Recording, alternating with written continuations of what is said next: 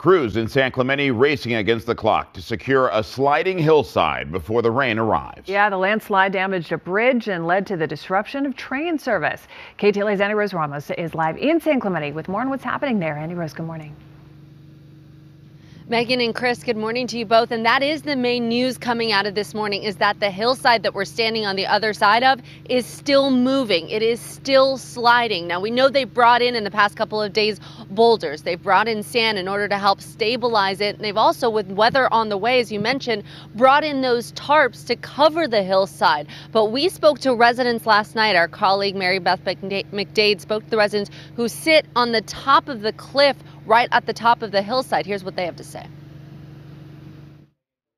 This last one pretty much pushed up against the bridge, and then that was like a few weeks ago. Then like 2-3 days ago, it just kept moving, pushed the bridge right off its foundation, and it shut down the railroads. As far as all the plastic, right now it's temporary, but temporary could be all winter until the rain stops. Last week, a landslide brought down part of a pedestrian bridge here on this hillside that then fell onto the train tracks, causing them to shut down all train service. Since then, they've been working to clear away the debris and reinforce the hill. And this morning, we have an update from the Orange County Transportation Authority, who says they've now been allowing freight trains to move back through this area very slowly, only at about 10 miles per hour overnight.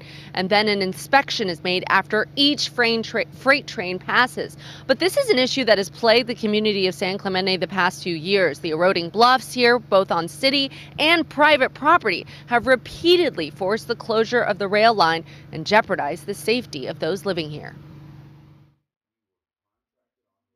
What we see here in San Clemente when we have the rain is that it soaks into the sand that's on our bluffs, and we see movement days after the rain. All right, you see there the sign, Mariposa Bridge closed. That's the pedestrian bridge that fell onto the tracks last week during the landslide. That is going to remain closed indefinitely. As far as the rail service, the train service, we know that those freight trains were allowed through between 9 p.m. and 3 a.m. And again, that inspection happening after every single time a freight train goes through. But as far as passenger trains, so we're talking Metrolink, Amtrak, those are still shut down, and a timetable as far as when those will resume is not available, so indefinitely shut down. All right, reporting live. I'll send it back to you guys in the studio.